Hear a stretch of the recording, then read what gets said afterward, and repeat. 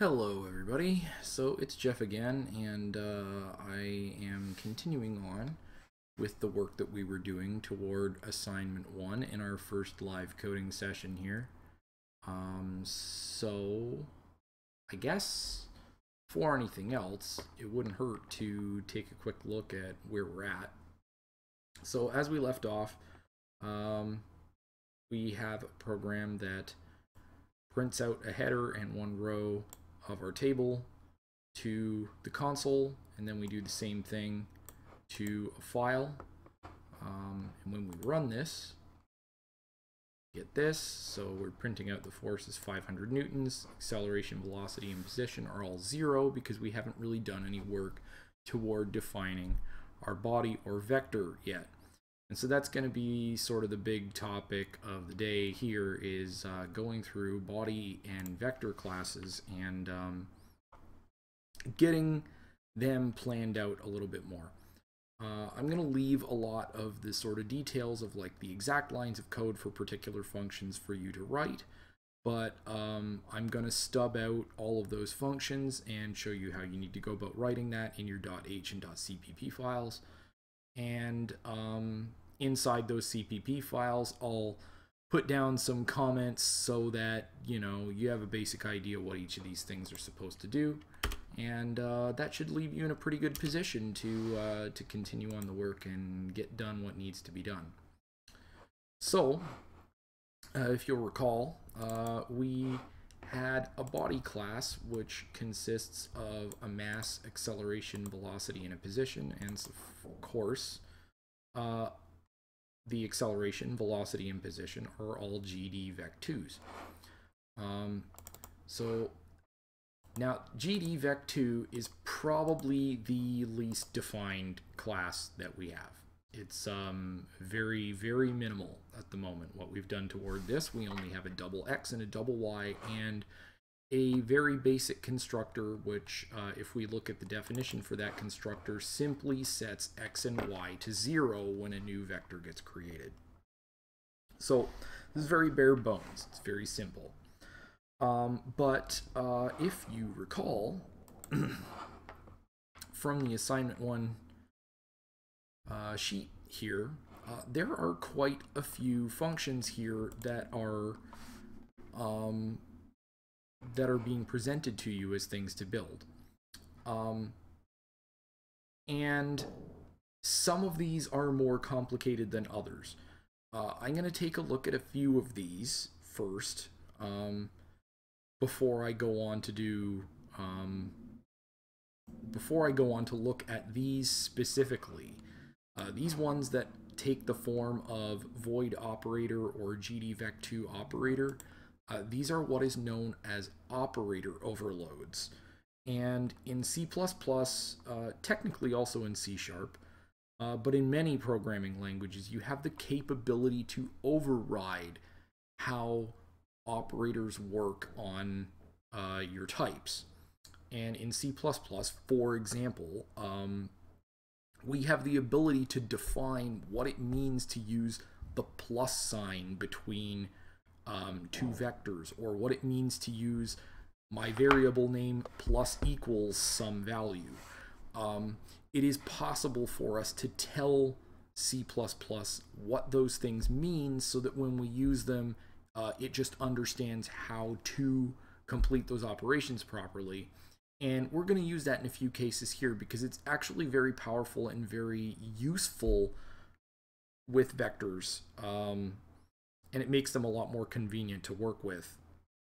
That being said, operator overloading can be very confusing if you use it weirdly, so we'll dive into that, but that's an important thing to discuss. We'll make sure that we're using it in a way that is as little confusing as possible. So I'm going to start off in my gdVec2.h, and I'm actually just going to add a bunch of stuff to it. And honestly, I copy and paste like a lot of stuff. And what I'm going to do here, actually, is I am just going to copy and paste a whole whack of stuff here. So just dumped in a whole bunch of things, and I'm just going to make sure these are all sort of like formatted correctly, and I'll make sure that they are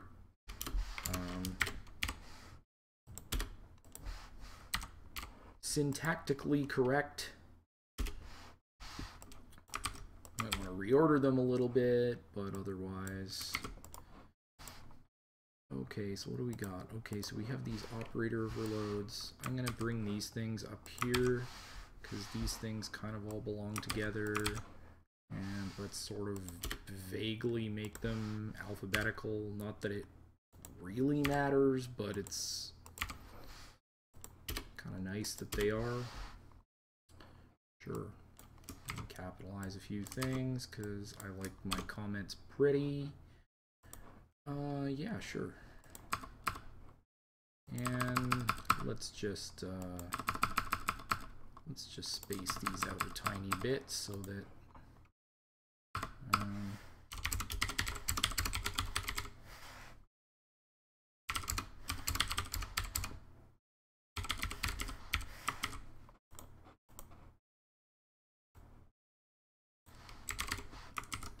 sure. All right, that feels pretty good. Got a couple more semicolons here. Sure. All right, that's feeling better. Okay, so yeah, so basically all I did there was I just grabbed this whole chunk of information here and just like literally dropped it into my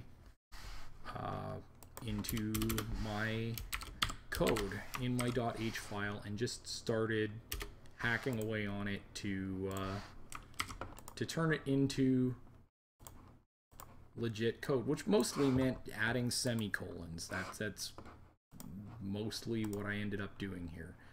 So there's a lot of functions here, and for those of you who are new to C++, possibly the thing that's jumping out at you here is that there's quite a lot of const. There's a lot of const. Yes, those who use C++ frequently will very highly value using const in various ways, but it can mean a lot of different things in a lot of different places, and it will take some getting used to regarding what it means in different places.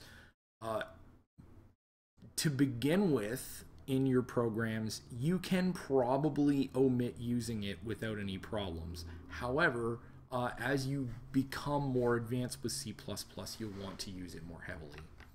Anyhow, so what's going on here is we've got a function to do a dot product, and what we want to pass to it is what's called, so we're passing it a gdVec2, and this ampersand means pass it a reference to a gdVec2.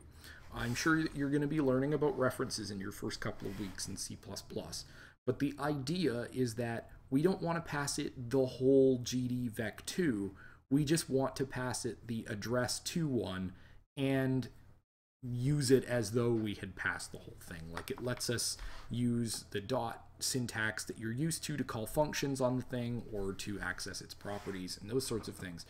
The const here means when we pass this into the dot product function, I never want to let this vector be changed for any reason.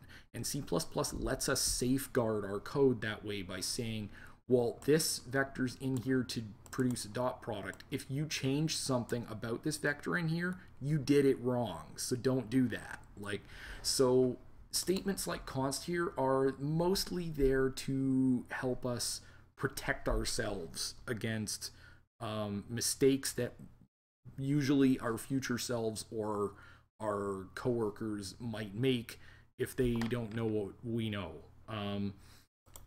This second use of const that you see here, this const at the end of a function definition is there to say that this dot product function will never modify the x and y properties belonging to this vector. Now, again, if I wrote this like this, the dot product function can be made to do exactly the same thing that it would have been doing before. The difference is that this gives me less guarantees about the safety and exactly what this function will do. So this is why you'll see forms written like this.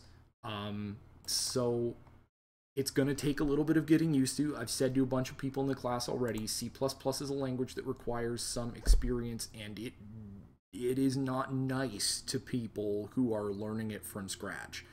The first couple weeks, couple months that you are diving into it is probably going to be painful in the same way that it's painful to start going to the gym, but it will start paying off and you will start feeling good about it, just like going to the gym, which reminds me I should really go to the gym. So same goes for length, for example. So this length function is going to return the length of this vector, and we want it to guarantee that in returning the length, it never changes this vector. It would be super weird if your length function, for some reason, changed the length of the vector, right? Like, that would be bizarre. This is here to make the compiler enforce that we never make that mistake. Normalizing, on the other hand, is intended to change the length. So therefore, we don't include this const here because that's what we expect. We expect normalize to transform this vector. Same goes with set. When we set it to something new, our intention is to change x and y because we're taking in a new x and a new y and changing these. Set 0, we are setting both of x and y to 0. So in all of these cases, we are doing something to transform the vector. And so lastly, I had mentioned, near the beginning of this, that we have these operator overloads. So the ones that are included in the assignment definition here are those for assignments. So plus equals, minus equals, times equals. Those are the ones that you are most likely going to use when you are assigning to something. There are other operator overloads that I have written in my own solution to this for, rather than the assignments, what are known as the binary operators. And they're called binary operators, things like plus, minus, times, divide, where they're called binary operators because they have two operands. There is a left-hand side and a right-hand side, that when I'm adding 1 plus 1, there is a 1 on the left and there's a 1 on the right, and I put those two things together, and that's how binary operators work. Toward the end of this, I will discuss a little bit about binary operators. So now that I've sort of given a basic rundown, you can see that most of these functions are complaining that function definitions are not found. This is very much akin to when we made a change to gdBody where we added this new variable and it couldn't find a function definition for this. What this means when you see this green underline and this sort of thing going on is that there is no function definition in your CPP file that reflects what the declaration shows in your .h file here.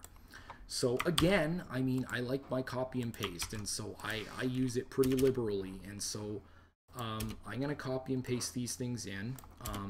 Generally, the way that I go about doing things in here is that I put 2 spaces between my functions. That is entirely a matter of style. If you would like to do something different, I mean, go ahead and do that. This is my way of organizing things, but you may have a very different idea about how this stuff should go. So I'm going to drop this stuff in, and you're probably noticing already that there's still a lot of green and a lot of red squiggles. And I'm going to touch that in just 1 second when we start looking at the first one of these. Because you'd think that everything is fine now, right? Like, we put all this stuff in, so why isn't it behaving? Well, a bunch of these went away, so that's nice. But if I look back into my .h file, sure enough, the green is still there, and sure enough, it still says function definition for gdVec2 not found. What gives? What's going on? You may remember from last time that I pointed out this gdVec2 and scope resolution operator that are attached before the constructor here. The CPP file needs these inserted in order to understand that a given function in the CPP file reflects the one over here. Notice how this gdVec2 now, after adding the scope resolution operator, no longer has a green underline. So let's do that to dot. So I'll put that before the function name, save my file, go over here. Sure enough, dot no longer has this problem. This is a really easy thing to forget, especially when you're a beginner to C++. Frankly, it's a pretty easy thing to forget for anybody. It's one of the easiest, simplest slip-ups that you will make, but until you gain enough experience to know very clearly what it means when you get that green underline and the thing is missing, and like be able to narrow that down to the small number of possibilities of what exactly you might have done wrong, that's going to confuse you a couple times before that like really hits home. I suppose another thing that I hadn't mentioned last time, and which will have certainly been brought up in your C++ class in the first few weeks, is that in C# you declare functions individually as being public or private or protected or some of those things. In C++, you just put them under a like a group. So all of these things in this class are public. Would it be good to make some of them private? Yes, maybe. But for the sake of, you know, putting a solution together that just, you know, is a little bit easier to manage, I'm just keeping everything public for now to save myself having to write getters and setters and all of that business. And just try and slim down on the amount of work that we actually have to do here. So now I'm only going to write a couple of these functions. There's a couple things that I'm going to drop in here in terms of comments in order to make it clear like how you should go about doing different things in these functions. But the constructor here, you can see from our parameterless constructor. So this is when a function doesn't have any parameters between its parentheses, that function is known as parameterless a lot of the time. So if you hear me say that, that's what's meant. The parameterless constructor is the one that doesn't take any arguments. And so this one that does take 2 arguments here, so this is the constructor, a second constructor that we can define that allows us to, instead of just creating a vector that's at 0, 0, I can create a vector and also initialize it to some value. So if I'm doing that, sure, I can, I could do just x is equal to, well, I guess in this case it would be something a little bit awkward. I'd need to use this because I named this sort of weirdly. Let's fix that actually. I used new x and new y down here. Yeah, so let's do something like that. So let's put those in there, and that will sort of resolve the confusion here. So let's, so we could do that. So we have x is equal to new x, and y is equal to y. So I mean, we're doing pretty close to the same thing as this constructor. Now, here, this dot product is kind of an interesting thing. So if you remember, we do something like x1 times, you know, x2 plus y1 times y2. Like if you recall, we're taking the 2x parameters of the vectors and multiplying them together, taking the 2 y's of the 2 vectors and multiplying them together, and then we're adding both of those results. So what's going to come out of this is a scalar value. And for now, I'm just going to say that this returns 0.0. Like, that will satisfy the function, but I'm going to write this to-do in here as dot product is equal to this statement, so that that'll jog your memory and you can put down the specifics of how this thing is maybe supposed to work. And maybe this thing should be a lowercase v. All the other ones are. Sure. Length. If you recall, this is all about Pythagorean theorem. So to find the length of a vector, we need to find the hypotenuse between its x and its y components. So that means that you're going to square the x and square the y and find the square root of the result. So this is going to be something like length is equal to square root of like x times x plus y times y, something along those lines. And I'll say now, hint, include math at the top for the square root function. So you're going to want to include that up at the top of your file so that you can do something with that. Again, I'm leaving the details to you, but I hope the comments are a pretty good hint about how maybe you want to come at this. So normalizing is basically what you're doing is you're taking a vector that may be a length different than 1, and you are resizing it so that it has a length of exactly 1. So this is resize vector to be exactly 1 unit long. So in order to normalize, I can give you a hint in that you're going to want to be able to get the length. And so, well, conveniently, we have a function for that, so we can just go get the length from this function. And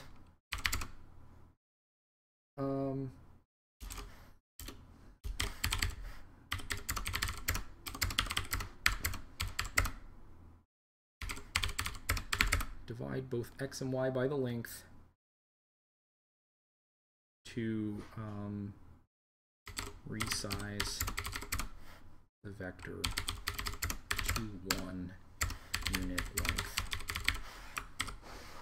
And for now, that doesn't even need to return anything, in fact, because it is a void return. So I should be saying,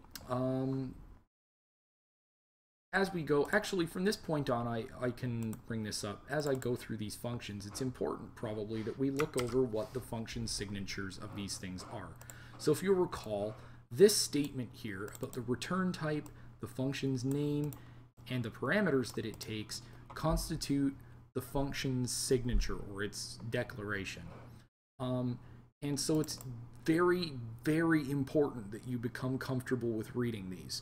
This is the bread and butter of a programmer's life, and if you can't read these, it's like being a musician who can't read music. So this is a thing that you have to learn or it's going to haunt you forever. So when you see void here, this means that the function doesn't return anything. And you'll note statements like return.0.0 in length here. Its return type is double, so here I'm saying return 0 back as the floating point number that this was expecting, right? So we're going to see a few different return types here, and I'll try to bring that up sort of as we go. And of course, for these parameters that this function takes, like set here, it takes a parameter double, which is, so it's taking a parameter called new x, which is a double precision floating point number, and new y, which is also a floating point number. And we're going to do something with that. Here, I'm actually going to fill this one in because this one's pretty self-explanatory in terms of what it does. This one is pretty straightforward. I think everybody can figure that x is going to get set to new x and y is going to get set to new y. That's no big surprise for anyone, right? So why I'm filling this in is because I want to show you something that will help your coding in general.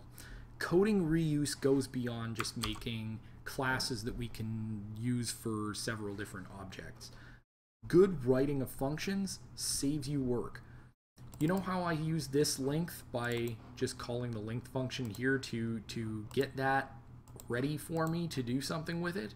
Well, do you remember how our constructors both set x and y to different things?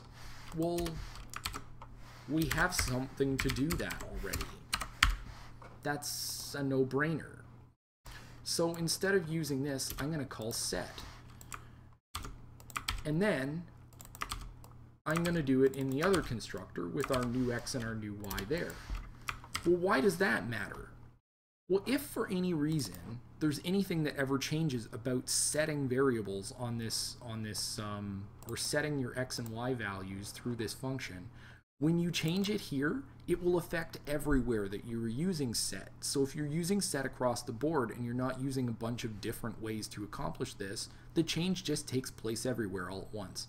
These are the kinds of ways that you probably want to be thinking about working toward, like including in your programming style, because they're things that will save you pretty frequently. And actually, well, look at this. Set 0 happens to be a very specific version of set that sets to 0, 0. And, well, geez, I can even specialize this. My original constructor up here does that, so I can just call set 0 there, and that sort of resolves that. And then set 0 just calls set, and that flows right down to the most basic functionality of setting my x and y variables. So it's at this point that we hit the fun stuff, the weird stuff, the stuff that's a little bit more complex in how this functions. So this is a thing that I'm probably going to have to describe because it's a little bit funky. You're going to look at the contents of this function and you're going to say, that's easy, why did you make a big deal about this? But I promise someday you're going to do operator overloading yourself and you're going to go, wow, this got really airy really fast. So turns out this is actually not really a big deal. I'm going to use set here, just like I have been all along. And, well, what would you expect plus equals to do? If I am adding two vectors together, I'm adding their x components and I'm adding their y components. So when I set this, I want to set it to x plus the x of v here and y plus v's y. And why is it complaining at me?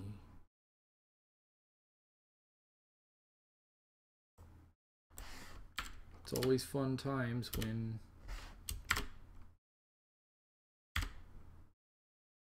from time to time Visual Studio will just flake out and give you a fake error.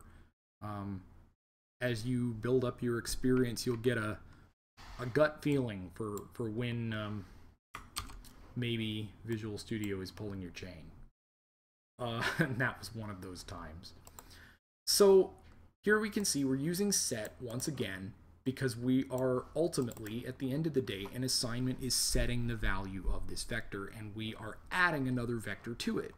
So we're taking the x that we have and we're adding the x of this vector that we're bringing in to our x currently. And we're doing the same thing with y. So this is going to result in the value of v being added to this vector. And so then we're going to do the same thing, but for minus. So in this case, we are subtracting from the current value, and that's easy. You can just take v dot x away from x and subtract v dot y from y. Simple. Basically, same deal. So you're going to notice that times equals does not feature another vector being passed in here. Multiplying a vector by another vector is an operation that doesn't really make any sense. So you won't see that. That's probably most akin to dot product, but multiplying two vectors together isn't really a thing that you'll ever see be done. So in this case, again, we're going to use set. We're still using set, but this one is even more straightforward than the ones before. Value of x times a, value of y times a. All we're doing is multiplying our vector by some scalar value. So if we had a vector that had a length of 2, or maybe, no, let's think of it as its components. Let's say we had x is equal to 1 and y is equal to 2, and a coefficient of 3 comes in. So our x is 1 times 3, becomes 3, and our y is 2 times 3, becomes 6. So that's all that's happening here. And then the last one of these operators is tricky. It's a little bit different than these other ones because it has a return type. Negating this is subtly different than these other operations in that you have to return a value from this. So what I'm doing here is I am going to return, and this is going to look funky, but let's go for it. gdVec2 minus x minus y. So I am creating a new gdVec2 and I am passing the whole object back to the caller. This is not passing a pointer to the object, it's not passing a reference to it in memory, it is literally passing the whole thing. Again, you're going to run into this when you start talking about memory management, pointers, and references in a few weeks. For now, accept this as a matter of fact because it is just sort of gross. So I'm really leaving you here with only a few small pieces that really need to be filled in terms of this vector. And believe me, there's plenty more functions that you could go on to write here that will make this bigger and badder and just totally awesome. I've written vector classes before that have been very, very full-featured, and there's a lot that you can do with it way beyond what's in here. This is the bare bones minimum if you want to have something that's useful, but you can do a lot more. So from where we're at here, I'm going to go a slight bit further, and I'm going to jump into this gdBody. So we have a couple functions for gdBody that we need to add as well. So we have a fancier constructor, we have an update, and we have this apply force to center. So these are the things that we're focusing on here. So I'm just gonna, as before, spend a little bit of time just making things a tiny bit prettier, get everything lined up. At the risk of making somebody a tiny bit angry, I'm going to move this double for mass to the beginning here because my other gdBody uses mass as the first argument, and it would be weird and inconsistent for the other one to not do that. So I'm gonna I'm going to go with that. I'm just going to make this consistent throughout. I'm going to refer to the velocity just as velocity. There's, I think, no good reason to refer to it as linear velocity, while that is true. And of course, you can see that, oh, that's funny. It was written in the assignment sheet as B2vec2 is what you find in box 2D. I suspect that that just got forgotten when we were writing the assignment. I'm just going to turn that to gdVec2 to be consistent with the rest of what we're writing here. So, okay, so we have a couple new functions added in here. And as before, we have some green underlying, but that's not too big of a deal. There's not a whole lot that we have to worry about there. So we're just going to take these functions and I'm going to copy these into the gdBody CPP. And so like I did before, I'm going to put a couple lines between each of these, give them their curly braces so that they're ready to be written into. All right, so as before, we've got some weirdness here. Expecting an identifier, expected a, you know, a semicolon. Like, these are weird things, right? So, as I mentioned before, it's this scope resolution operator. This thing can play havoc with your mind when you don't know to expect it, or you're forgetting it and you don't know to remember it. So I'm really emphasizing that so that you can learn to remember that and not get hung up on that one, because it is a little bit difficult to figure out what's going wrong when your syntax is technically pretty much spot on. Like, everything, like, you may have written all of these functions perfectly well, and the only thing you're missing is this little chunk at the beginning, and it's very easy to forget that, and it can just make you very mad. Now that we have that up and working, so we got 3 functions in here that need a little bit of work.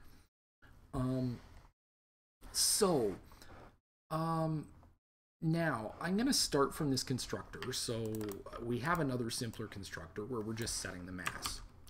We already know how to do that, so let's just do that. Easy. Then we have these that take a new position, new velocity, and a new acceleration. Now, we can simply work like this. We'll just... You'll notice when I'm coding that I copy and paste and change things probably about as frequently as I actually assign new things. That's a habit of mine. Whether that works for you or doesn't, I think is a matter of opinion, but I do it a lot.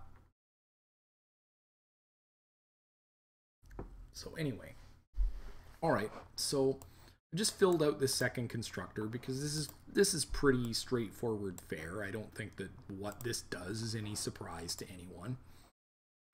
This is really this update and this apply force to center function. These are the big ones. So update position and velocity using equations of motion.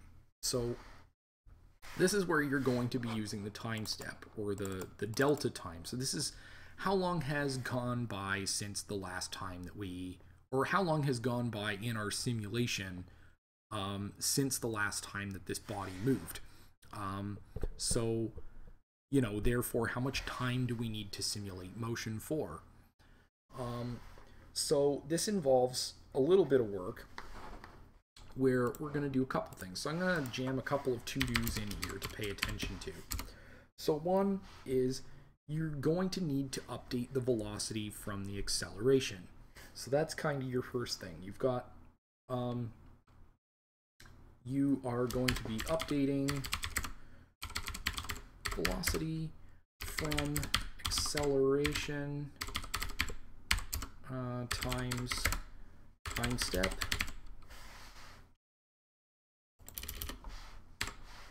And then once you have updated your velocity, you can then update your position. So that's kind of step 2.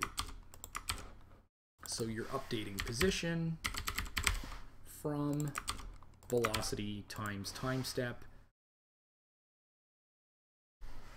And those are sort of the big items for update. And there's one other thing that I'm going to discuss, but I'm going to come back to it in just a little bit. This apply force to center, this could just as well be called apply force, because in this course we aren't discussing the effects of rotations or like generally forces acting on an object not from its center, but it's technically the most correct thing to say, apply force to center. So what we're doing here is that we are taking in a vector for the force that's being applied, and we want to use the mass of this object to determine how much acceleration changes by. So we're using this acceleration variable to sort of hold on to the acceleration that has been produced by forces that have been applied to the object each frame. So that's going to mean then that we do something like acceleration plus equals force divided by mass, because if you recall, F is equal to ma, which also means that A is equal to F over m.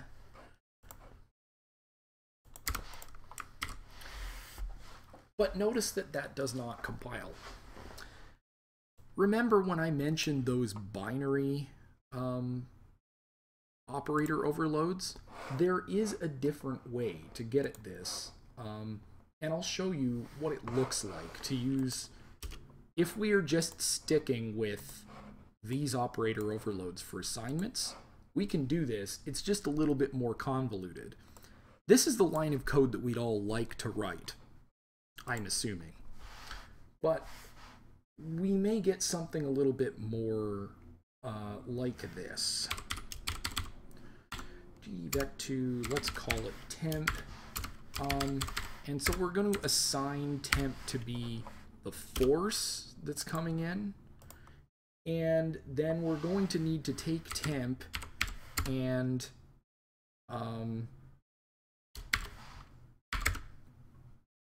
multiply it by 1 over the mass, and then we can set the acceleration equal, or pardon me, add to the acceleration temp. So this is a very convoluted way of coming around to this. I can improve this a tiny bit if I go back to this line in particular. Is a really complicated one, right? It's very weird that I am multiplying temp by 1 over the mass and assigning it back to temp. What a weird thing to do, right? So we can actually add another operator overload here for divide equals that would maybe resolve this issue. So I'm gonna do that because, well, why not? Like, if it's a real operation that we might actually run into. So, all right, so I'm gonna add this in. And then I'm going to go, so this is in gdVec2, by the way. So if I go to my gdVec2 CPP, I can simply copy my multiply function here, and I'm simply going to say divide x by a and divide y by a. That's, oh, and make sure to change the name of the function. So in the case of multiply equals, I'm multiplying both x and y by a. In the case of divide equals, I am dividing both x and y by a. So I could clean this up slightly, right? Like, this would at least let me say temp divide equals by mass. So that's a little better, but still, this 3 lines is a little bit harder to understand than what this is here. You want to, as a programmer, generally try to push toward readable code, understandable code. code that expresses very well, even when, like, with minimal comments, what it is that it's doing. And it's a lot easier to tell what this line is getting at and what it's trying to do than what these 3 lines above it are doing. So I will show here how we can go about overloading the binary operators to make it so that we can just simply say force divided by mass. So vector divided by scalar. So I will show how to do that, and it's not super hard, but it's a little bit tricky. And it's going to involve some syntax that you're simply not going to understand for a little bit. I just want to be able to give this to you so that you have the ability to write a vector class that behaves more or less like you would hope it to, or that you would kind of expect it to. So I'm just going to write this one thing in here. Maybe going to add another one. So I've just copied this in from a separate file, and you're going to notice, for those of you who are very observant, I've been talking about how H-files are where you declare things this whole time. Well, like many things in C++, the rule only goes so far. Because of this friend keyword that shows up here, which I am not going to explain for the time being, it is not possible to define this function in the CPP. So it just simply has to be defined where it is. That's pretty weird, and you will get full agreement from me that that's pretty weird, but that's how it is. And if you want to define a binary operator, this is what this looks like. So now that I've put this in place, if we go back to gdBody.cpp and take a look at this acceleration line, this should behave for us. Sure enough. So I'm going to comment out these 3 lines that I put in here to sort of show how that works. But now we have this lovely statement, acceleration plus equals force over mass. Looks great, right? Who could complain? It looks fantastic. Now, this update here is something that probably lots of you are pretty familiar with doing. This is this thing that you find in your typical game loop where you're taking your velocity and turning it into position. And I wanted to come back to this because it's a fairly important thing to recognize that there is a little bit of a weird kink here. You notice how this apply force to center function is adding to acceleration? Well, this is only, like, this should only last for 1 frame. Each time we update, we need to clear the acceleration so that it doesn't just keep going up and up and up forever as we add more and more force over time. The force that gets applied 1 frame should really only last for that 1 frame and then be over. And then if you want more force, you just apply force on the next frame. So I'm going to make sure to add in here one further statement to do reset acceleration back to 0. And looking over the functions that are available in gdVec2, it should be fairly clear which one of these methods you could use to do that. So that should give you a pretty good idea how to proceed here for these functions, and that gives you a pretty nice feeling operator overload for dealing with acceleration here. While I'm at it, I'm going to be nice. No, I'm not going to be nice. You can figure out how to do the multiply one yourself. I'm going to shove it in there, but I'm going to write it for you. It's lazy. Yeah, sure. So this is just empty for now. Let's, I don't know, 0, 0.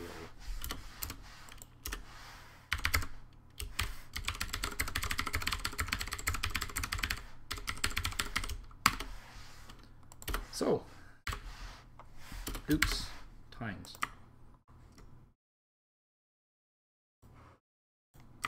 Oh, the fun catch is that with multiply, you got to do it both ways, because it's possible that you could have the double on one side or the other side.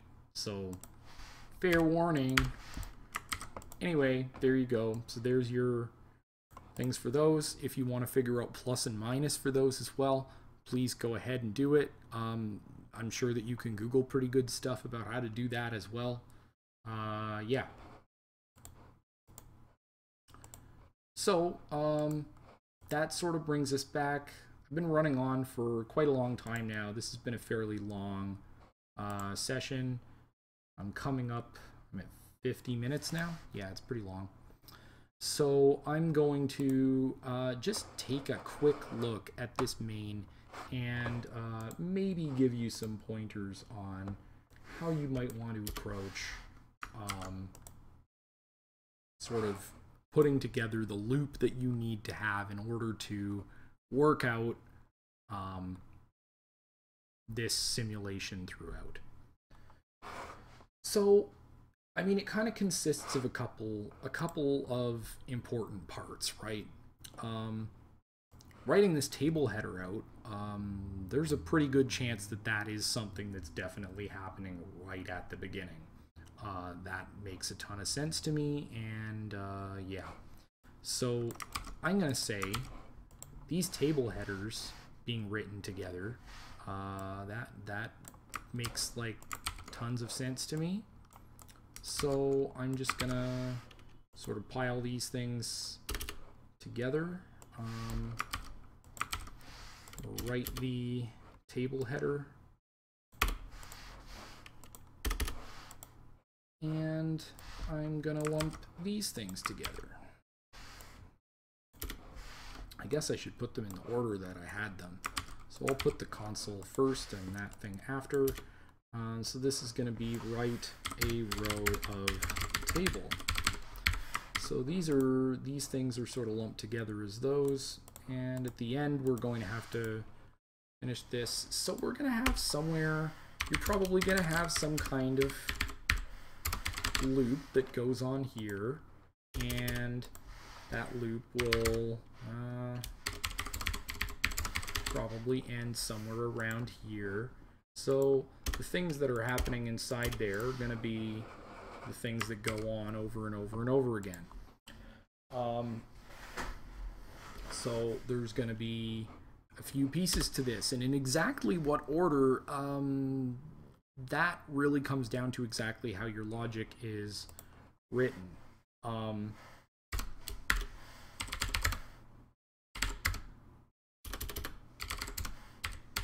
So this thing is going to end when the jet ski comes to a stop. Yeah.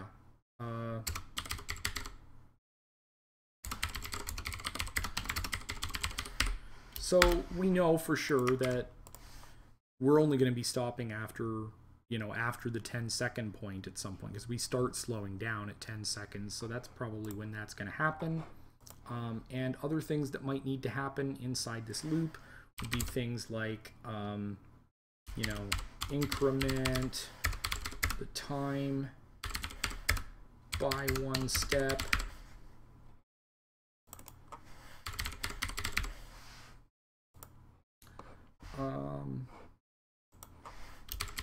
Let's throw those to-dos in. See these in programming land a lot. And so we'd be incrementing, and we'd be, apply the correct force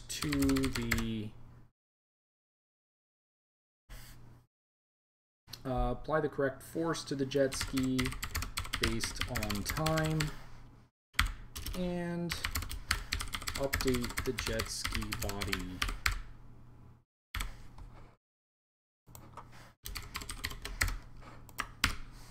And yeah, there you go. All right, well, I think that's about as much detail as I'm willing to give. So our future live coding sessions will probably not be so directly instructive to exactly what you need to do in order to build out your assignment, but I wanted to make sure that I was able to sort of run you through the basic skills that you needed, and some of the like basic syntactic things that might sort of screw you up when you're just sort of really getting started with C++, because many of you probably only have very limited experience with C++ right now, and so that shouldn't be a reason for you to have a really hard time. So anyhow, I've rambled on for plenty long enough, and I'm pretty sure you guys are probably plenty tired of listening to me, so for now, that'll be it. Anyway, good luck with the remainder of your assignment, and I'll see you next week.